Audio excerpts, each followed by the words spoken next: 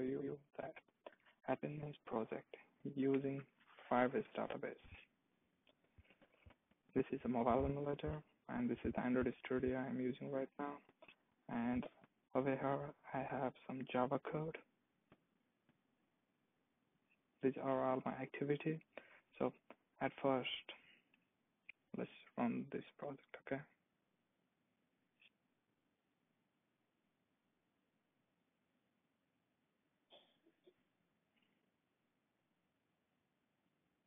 At first, I have a splash screen.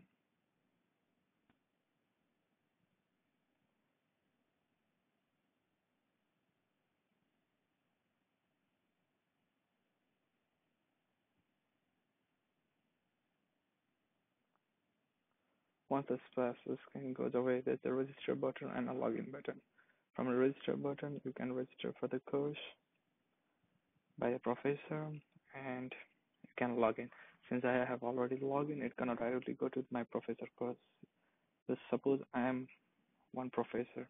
Just tap the login button. Since I have already logged in, it's gonna show me all the courses. That's the 4 courses I have in it over here. And I have used the Firebase authentication system to make a login.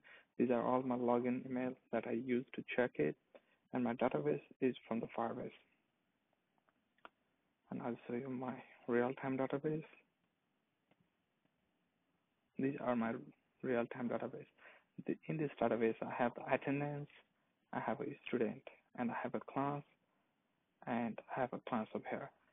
And the student gonna get the attendance on this class. That's the student's ID number, and this is attendance. In attendance, I have a class, like 409. That's one of the class. 416 is one of the class.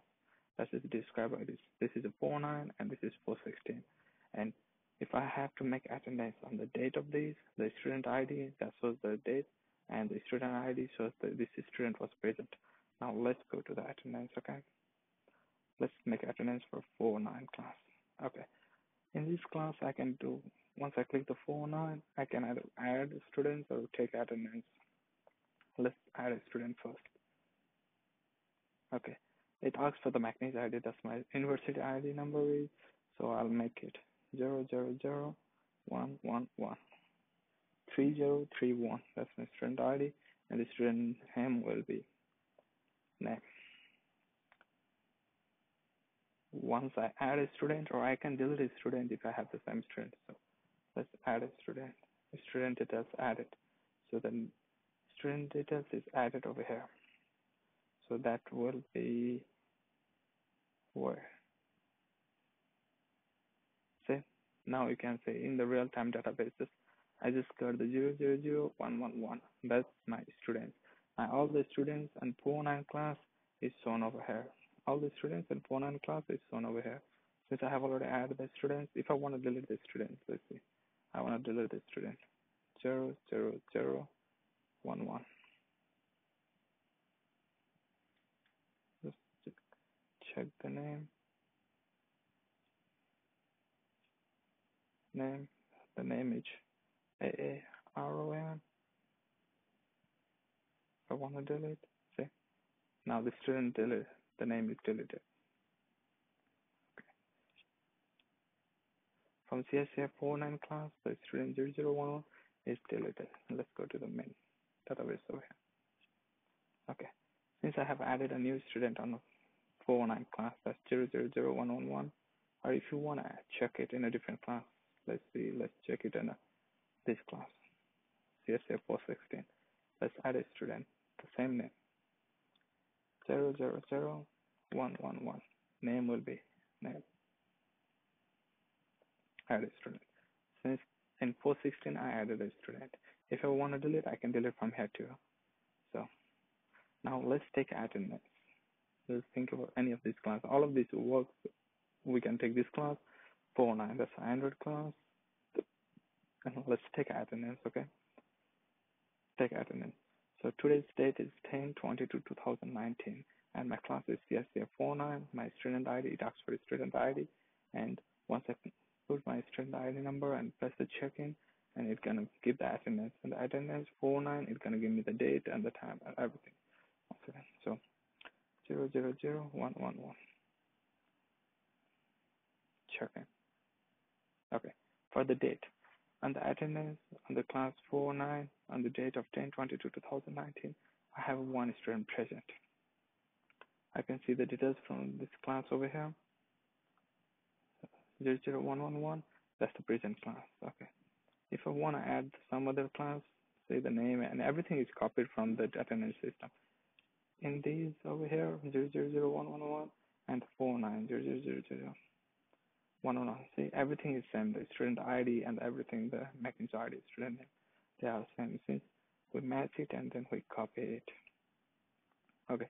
If you wanna put like any other student, like this 00, check in, try to check in, invalid. Since there is no student name 0000 with the student ID, it is invalid. But if I wanna add 1, 2, 6 zeros, so I see there's a student on 49 with the 6 zeros, the student ID. If I check it in, it's gonna be 2, and the student attendance will be accepted on the date 10/22/2019. It's gonna go down. The more student we have, the more student it will go down, and it shows the number of check-in student. And that's the take attendance and add student. I already show you that, and that's my logout button out of there. And if you want to do it for the same for the Java class 309 and this class 309, you can do all of that too. So this is a different class. I'm sorry, this is 262. So, and it goes by date. Once you make attendance, it goes by date. On which date you took attendance, like this. Attendance on 49 on this date. Okay, let's do the attendance of 416. Attendance of 416. I already added a student, take attendance. 000111. Now, you see the 49, right? Attendance on 49 over here. Now it's gonna make it the new child named 416. We already have a 416 child, so it's gonna add a new child on the 416. That will be the date, and inside the date, I'm gonna have a student ID. See, okay. On 416, in the attendance, I get the attendance and the date. I get the same student 000111. Since the number of present is 1, it does the 1. But if I put some other number, it's gonna get invalid. In the Firebase database, it's like that. This is the main database. Attendance ahead.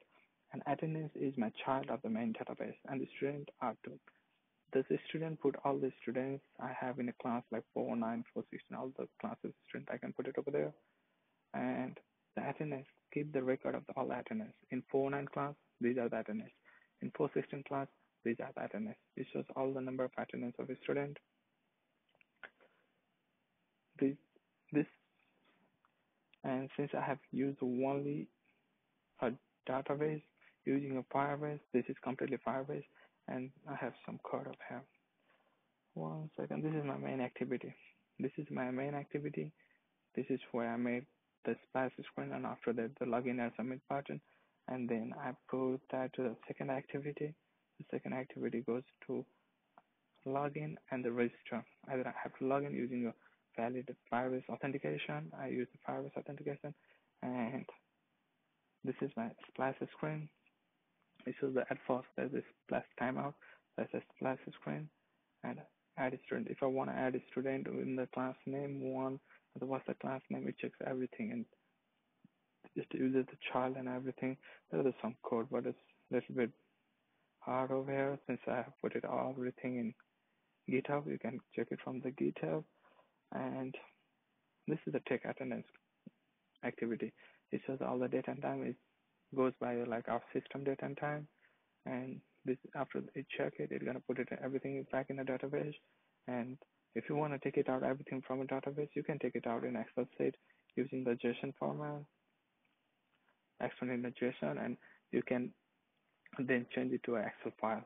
Once you export into JSON, it's gonna say exporting JSON, and the JSON file will be downloaded. And once the JSON file is downloaded, you can change it to an Excel form to know the details.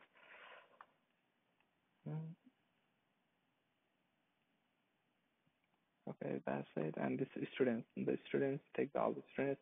I have some constructor. That's the constructor I've used. That's my splash screen. Main activity, fourth, fifth activity. This takes the take attendance button and everything logout button. I have put it over here since I have put it in the main menu. It's everywhere. Okay. The main thing we need to know in this project is how the Firebase database works. This is the main database, and this is the attendance, and after that, this is the class. We go one by one. These are all the child. We use the dot child format in the database. Once again, okay. So you how it's started. Okay. I wrote. I get a database reference dot child button value. Thus, the button value is for 16 class value to the string, and I check the magnet ID, get the string to a string, and once I check the value, I set the value to a student, and then the class, the student name, and the magnet ID is checked. If the didn't, if it's empty, it's gonna say the student is added, and this is the please fill line. That is, if you want to delete the student, that's how we're gonna delete the student by looking at the by putting the name, by giving the student name or the ID, and then I checking in the database. If that's in the database, it's gonna delete it. The main thing in this project was to copy from the students to whenever we make attendance, it was hard to copy. So once again, let me show you. Okay, take attendance. When I take attendance, we have to copy on the data change. Attendance on click listener, we change the data, and we had to copy from the student. We have to copy it from the student to attendance bar because the ID number and the reference number should be the same.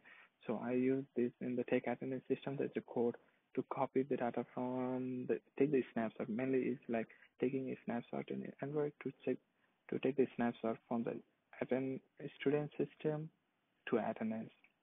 See, one second, I'll show you in the code. See, in 416.00111. Look, magnet ID this and the student ID is this, the student name is name.